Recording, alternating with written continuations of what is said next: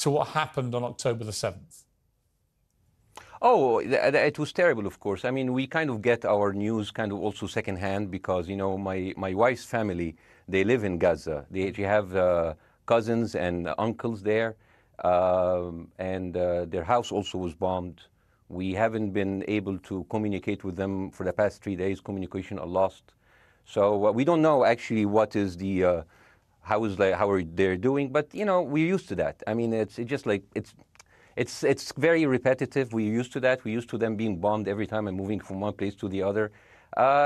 You know, it's just like those Palestinians, they're very dramatic. Israel killing us. But they never die. I mean, they always come back. You know, they're very difficult to kill, very difficult people to kill. I know because I'm married to one. I tried many times, couldn't kill her. I mean, there's a dark humor there, and I understand why. Because no, it's not dark humor. I try to get to her every time, but she uses our kids as human shields. I can never take her out. Again, I understand the humor, but to be serious, Bassem, about this, tonight there is... I will be serious. Now, I will be serious. I was watching your interview with Ben Shapiro, and I'll tell you one thing. Yeah. I think that Ben Shapiro is one of the smartest people who ever walked this earth. He's very, very smart. I follow him, and I believe everything he said. And when he came on your show, his solution was, and I quote, his solution was that the solution for this is for Israel to annex Gaza and to kill as many son of bitches as possible to make sure that this will never happen again. And anyone who called for a ceasefire will be a terrorist sympathizer. So God forbid, I don't want to be labeled as a terrorist sympathizer. So I agree with Ben Shapiro. I think we should kill as many son of bitches as possible. Well, let me, so far, but Bassem, let me... so far, 3,500 people were killed, including 5,000 son of bitches in the bombing of the Baptist hospital as we speak right now. 1/3 of those 3,500 were children. So my question to Ben Shapiro is, how many more son of bitches do we need to kill so Ben Shapiro is happy? Okay, because it changes Bassem, from 1 year. It changes from one. I'm sorry that. Listen, I'm really at a disadvantage here. I'm looking at a camera. I don't see you. I can hear you on my ear. The reason I'm interrupting is I think you might be. I think you're conflating different interviews with Ben Shapiro. He didn't use the phrase "sons of bitches" with me. Let me play to you what he actually said on my show. He did. Go back to your interview. No, he didn't. That was another interview. But let me play what he said to me here. Well, frankly, I don't believe in proportionate response to terrorism. I believe that the way that you stop terrorism is with wildly disproportionate response. That doesn't mean in terms of targeting civilians. It means in terms of killing as many terrorists as humanly possible and allowing them to dictate the terms of engagement by hiding behind civilians in areas that they are supposedly responsible for means that the only option for Israel is to surrender to Hamas's hatred of its own citizens, its willingness to use its own children as human shields. No country worth its salt could ever do that. Now, that is substantively different to what you said he said, right? He's talking there but specifically about Hamas terrorists. I agree with him. The thing is, the question is, what is a proportionate response? Because it has been different from one tier to another. So if you look to this graph, for example, this is the death of Israeli and Palestinians, and it's changing from 1 year to year. It's like fluctuating like crypto. So my question is today, what is the going rate today for human lives? I mean, 2014 was a great year for Ben Shapiro. 88 Israelis were died, and there was 2,329 Palestinians killed on the other side.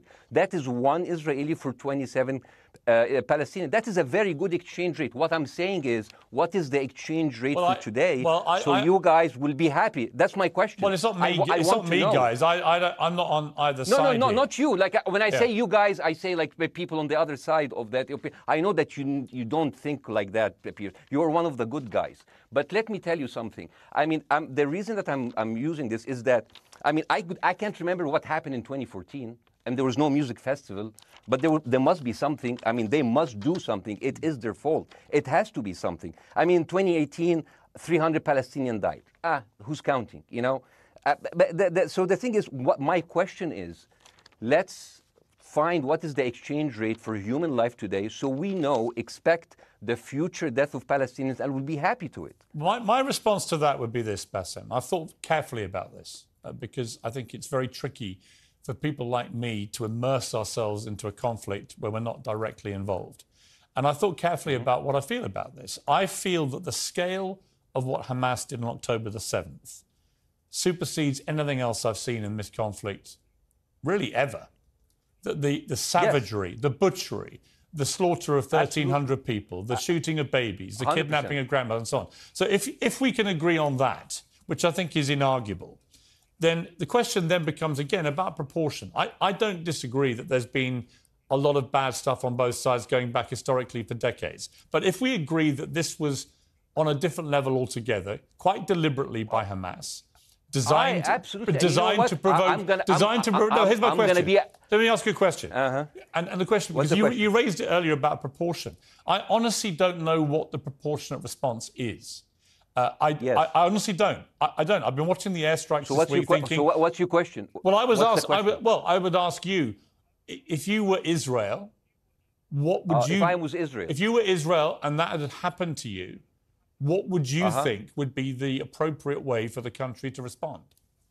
I would do exactly like Israel did, kill as many people as possible, since the world is letting me do it. I mean, I can do it because I can, you know. But the thing is, you know what? I agree with you. And you know what? I'm going to be even ahead of you, because I see the question coming. Do you condemn Hamas for the atrocity? Yes, I condemn Hamas. I condemn Hamas. Hamas is the source of all evil. They're a reason for everything. And you know what? Let's, for a minute, imagine a world without Hamas. Right.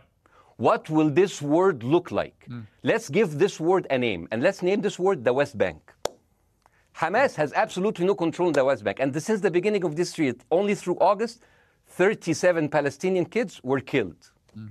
No music festival, no paragliding, no Hamas. Since the occupation of the West Bank, 7,000 Palestinians were killed. No music festival, no paragliding, no Hamas. I can go on and on and on and on. No, but you don't need to, because in a way you're preaching to the choir. I've followed this crisis. Oh no, you're not preaching. So the thing is, like, in the sense that I know that what you're saying has validity. Of course, Piers. By the way, Piers. I am at a disadvantage here. I can hear you. I cannot see you. I am in a claustrophobic room, and so please cut me some slack and don't interrupt me and interrupt my points. Sure. So, because this has to be fair. Understand. Because if you want to only hear your opinion, I can just condemn Hamas and go home. I can do that. So, do you want to do that, or do you have a much more nuanced conversation? No, I absolutely want to have a nuanced conversation. I wasn't aware I was interrupting you. I thought I was letting you speak. Amazing. So I would say I really applaud Israel for doing one thing that no military force in the world does. Because I heard Ben Shapiro and I heard Ron DeSantis, and they said Israel is the only military force in the world that warns civilians before bombing them. I mean, how fucking cute. That is so nice of them. Because with this logic, if Russian troops started warning Ukrainians before bombing their houses, we're cool with Putin, right? I mean, okay, Habibi, you have warned them, go invade. It's fine. You have done your job. I mean, the thing is, and I understand, and I also heard Ben Shapiro talking about Human Shield. So you remember my wife's family, they live in Gaza. So I asked them, I told them, when Israel give you the nice warning, the cute warning, does Hamas force you to stay in your home so you can be bombed and use as human shield? You know what, Hassan here, my wife's cousin, he's a loser, you know. He told me, you know, when I asked him, does that happen? He told me, no.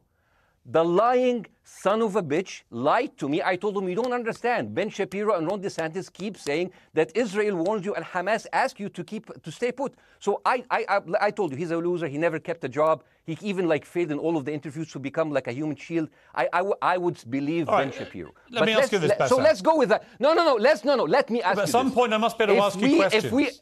It's not a monologue for you, Bassem. If we agree that for the 14,000 casualties, I mean, who's counting, are human shield, does that mean that every single one of those civilians was standing, obscuring a military target behind them? Because that's a lot of weapons. I mean, Hamas is packing. No, of course it doesn't.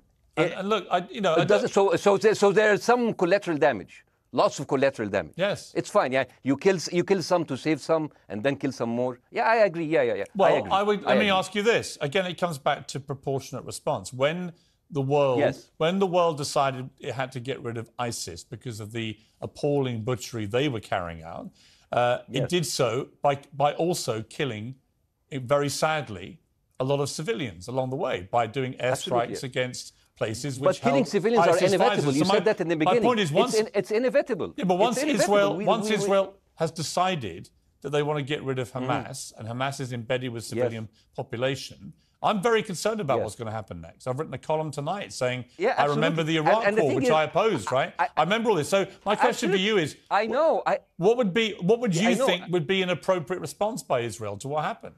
Well, these are years of disproportionate responses of Israel. Right. Did it solve the solution? Did it solve the problem? Did it work before, so it will work?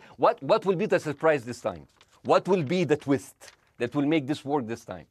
What will be different this time?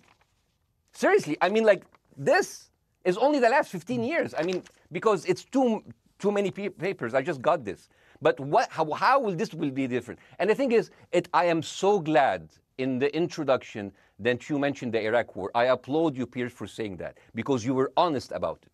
You said that spreading lies like WMDs make people look at those people as less of humans, and they would accept the death of 1 million Iraqi, whether by sanctions or by invasion, right? You are a good man. This is amazing. And you know what is similar? Is when you spread the lies of 40 decapitated babies, although it was refuted. So what happens when people hear that, killing babies is horrible. But when you say decapitated 40 babies, you are planting a certain image with a certain trigger in people's mind. Who has said that? Who has said 40? Who has said that? Who has said 40 decapitated? Who has said that? You have repeated. No, I haven't. What? I've never said that. You haven't said on your show 40 decapitated babies? Never.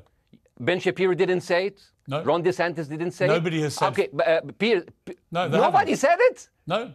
Oh, okay. Okay, maybe I am wrong. Decapitated. Here's you're the thing. wrong. I've never said that. The thing, what happened, no, you're wrong. But the thing is, when Iraq, the thing is, the same thing is happening in Iraq. Ben Shapiro once tweeted, not even about Gaza, about the West Bank, when Israel continued to build the illegal settlement. He said, 2017, Israel likes to build things, and Arabs, not Palestine, not Hamas, Arabs like to bomb crap and live in open sewage. Yeah, I thought that was very the Israeli defense minister, he said, those are human animals.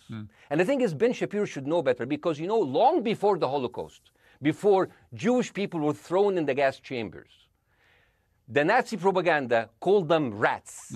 Now, as a human being, I will never accept that another human being being thrown into a gas chamber. But a rat, kill 10, kill 1,000, 3,500. They are son of a bitch. They are human animals who live in open sewage and decapitate babies. And because of that propaganda, Mr. Morgan, that guy in Illinois, the 71-years-old guy, he killed, stabbing the 6-year-old Palestinian kid in Illinois 26 times. And he used to play with him. They used to be friends. But he went in, marching into their apartment, stabbing his mother and killing him, shouting, all Muslims could die. Yeah. It took you 80 years to change one word from Jewish to Muslim.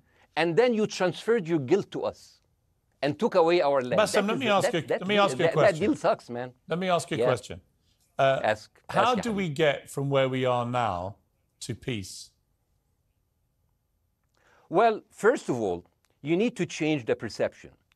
Nikki Haley, the American presidential candidate, said, we are in Israel in this because it's a fight between good and evil. Now, if you already decided someone is good, he can do no evil. And if you decided someone is evil, it's good to kill them. Killing them is good. You see, and the thing is, it is not like something new. I mean, I look at history and I see, I'm sorry to say that, but Westerners has always dealt like this with indigenous people. You first treated them like savages, Native American, First Nation, Aboriginal. They're savages. Kill all the savages. And then when they're almost extinct, you start feeling sorry for them, like animals. So maybe the solution is that we kill as many Palestinians as possible, so the few of them that remains do not bother you. And maybe Netanyahu, when he lives for another 100 years, he'll become a tree hugger. Let me just challenge you on this. And he will campaign for preserving the free Palestinian. You keep talking about Westerners like me. Okay, so let me return the favor, okay? Hamas is dedicated to the complete eradication of Jewish people. I am not the spokesman for Hamas. I'm not saying you are. Why do you keep... I'm not saying you are. The spokesman. You're talking to me. I fucking hate them. Bassem, fuck Hamas. Hamas. No. Are you happy? You're missing my point. You're talking in a generalized way about people in the West who always talk about Arabs as savages. I don't. No. I'm talking I never about have. America. About I actually Western led the media. I'm talking campaign. about West. I led the media campaign listen, in this country against the Iraq War. Okay, so I don't see. I don't see people in the Middle East as savages. You are one of the good ones. But what I would say is, I'm not talking about you. You're great. No, it's not about me You're being amazing. great. We love you. It's about the way Hamas behaved on October the 7th was like savages, like a pack of savages. It was the worst atrocity against Jewish people since the Holocaust. There has to be, of course, there has to be a response. And my they question should be eradicated. My question for you is, notwithstanding the history, Bassem, what is the proportionate response? But I don't know. But there's no Hamas in the West Bank, and they're still dying there. So what's your excuse? I don't have any excuse. Okay, what's your explanation? Sorry, my earpiece went down. Listen, I don't make any pretense that this hasn't been a massive problem between Palestine and Israel going back to the mid-40s. We all know this, right? Piers, listen. I'm not saying that you're making excuses, but if you are adopting a certain point of view, you have to at least defend it. I'm telling you, there is no Hamas in the West Bank. What is the excuse? Not your excuse. What is the excuse to kill those people? Well, listen, this question of proportionality is one that... No, answer my question. I've been answering your question. You answer mine. It's actually not my job to answer your questions. I agree with you. I'm more interested in you, who has family in Gaza, who's an Egyptian in the Middle East, right? I'm more interested in what you have to say. Okay, I'm telling you. I think Hamas is the problem, okay? Right. Now, let's say Hamas is removed. Let's Hamas. I'm agreeing with everything. You want me to condemn Hamas? I will condemn Hamas, Hummus, Hassan, everybody. Guys, so wait. I can't hear you. The earpiece. Damn. Okay. Oops. Okay. Yeah. Okay. I do need help. I think. Okay. Just go back. Is he there? You go back. Can you hear me? Okay, go. Thank you, guys. Can you hear, Bassem? Yeah, now I can hear you. Okay. So here's the thing. Can you hear? Okay. Yeah. So Isaac, let's say, for example, Hamas ceased to exist. Okay? Do you hear me? Yes. Yeah? Hamas ceased to exist today. Now, right now, in Palestine, in West Bank and Gaza, 20% of Palestinians go through Israeli prison system, whether imprisonment, whether interrogation, whether torture. And the rest of them, they live a life of daily loss of land, of homes, of life, and they are suffocated by this. So let me ask you something. If you are a Palestinian living into these conditions for decades, would you sympathize with your oppressor, or sympathize with the people who claim they resist them even if they are terrorists? I have made no secret that I think the conditions Palestinians have had to exist under are completely unacceptable. I've said that for years. So the question then becomes, how do you forge peace between two warring parts of that region who, for decades, have approached peace, in my view, with mutual sledgehammers, with no actual desire to have peace? And I think it comes down in the end to great leadership. And I don't think there's great leadership. I don't think, well, hang on, let me make my point. I don't think there's great leadership on either side. Where is the Nelson Mandela figure here to come through all this hatred on both sides? Nelson Mandela? Yeah, where is that Nelson figure? Nelson Mandela actually have criticized Israel for being a horrible state. All of the South African activists have actually called Israel. My point is about how he responded to a country that was so divided. Is a template for how you get to peace, isn't it? I haven't met Nelson Mandela, so I wouldn't know. But like there's a point. There's a very important point here. You know, I want to understand what is the logic of Israel carpet bombing Gaza. I mean, if there's a logic, if this will make Israel safe, I want to hear the logic.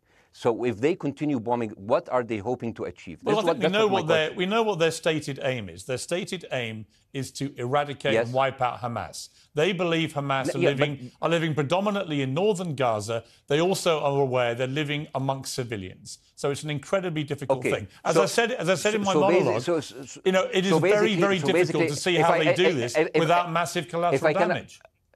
So if I can understand this correctly, basically Israel is doing this to pressure the Palestinian community in Gaza to turn against Hamas. Is that right? I'm sure that's part of it, yes. That's part of it. So this is exactly what terrorist organizations do, because terrorist organizations will have no chance beating a whole nation in battle. So they terrorize and they kill the civilians in order to spread fear and terror so they can turn against their government to change their policy or to resign. You have just compared Israel with ISIS.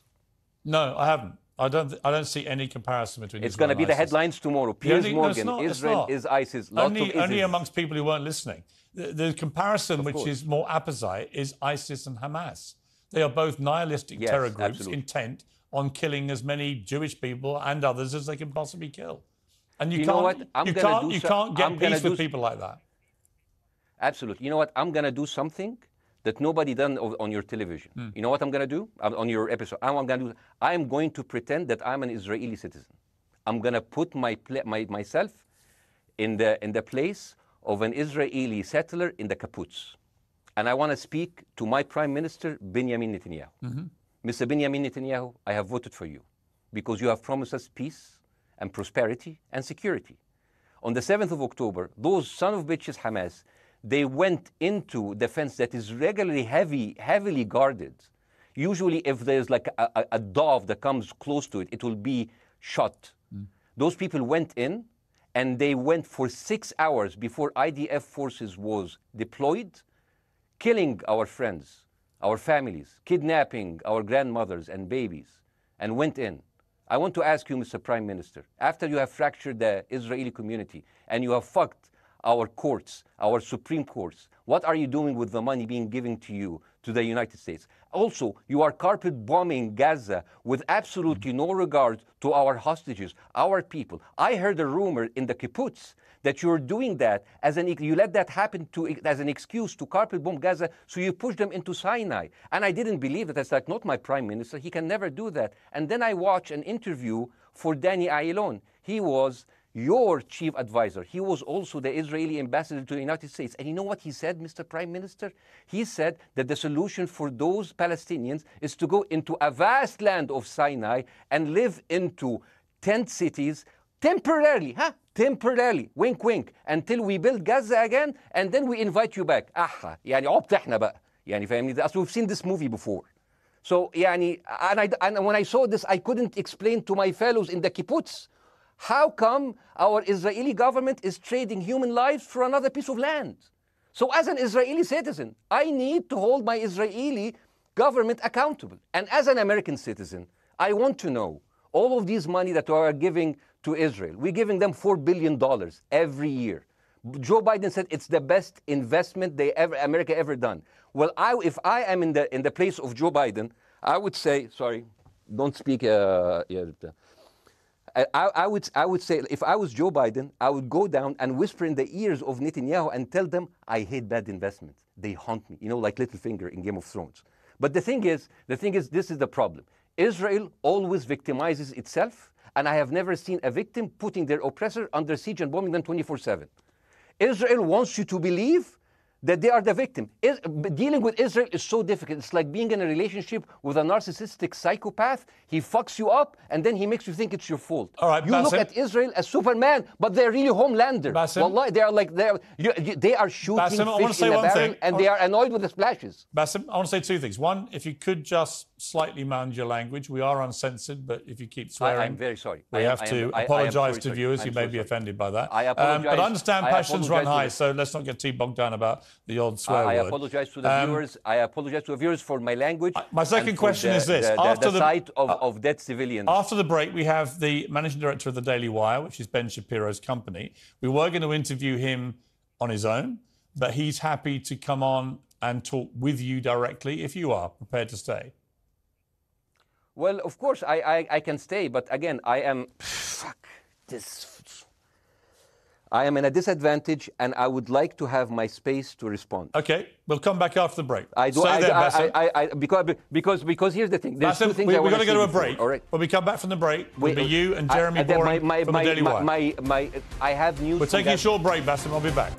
Hi, Jeremy. Please say hello to Ben Shapiro, and please tell him that I do think he is the smartest person to ever walk the earth. Thank you so much. So, as response to Jeremy, I agree with everything you said. I mean, what is disproportionate? I mean, he just used the examples from Second World War and America, showing that civilian casualty is, I mean, I heard his voice. He was very sad, and as he was telling us, it is so inevitable to kill so many civilians because it's something that we cannot avoid. I hear the sadness in his voice, and I know that it's a very difficult decision to kill all of these civilians because that's for a higher cause, and I understand. But my question, I have two questions. The question is, how can you justify the killing in the West Bank where Hamas does not exist? And if the disproportionate response during over all of these years have actually worked, what will be new this time that did not happen before? I just want to. That was my question. Okay, that Bassem, was my question. I'm gonna. Okay. So now, Bassem, if I ask the question, can I say something on my side? Well, a little bit personal? Bassem, with respect, a little bit personal. Bassem, with respect, I gave you half the show to have your side. Jeremy's had a lot less time. I'm going to have to. You move want me on. to leave? Bassem, or do you want me to stay? I'm going to have to let you go because we've been on air with you for 40 minutes. Oh, okay. Now. Bye bye. Right? But listen, bye bye. I would like to talk to you again, and thank you for joining the program. I appreciate it. Oh, by the way, my wife's family is all right, and they sent us a house. It's bombed. It's beautiful. It's going to be a good like Halloween theme. So well, I'm very sorry for what your family are going through in Gaza, and I mean that very sincerely. By the way, I don't know. I don't know I don't know him. By the way, I haven't actually met them. They didn't even come to my wedding. They couldn't because they are stuck in Gaza. Okay. And she never saw them because Gaza is not a destination. Bassem, as I say, we hear their voices, and it's they die. It's fine. It's fine. Bassem, I wish your family all the very best. Thank you for joining me. I appreciate it. I don't. Thank you.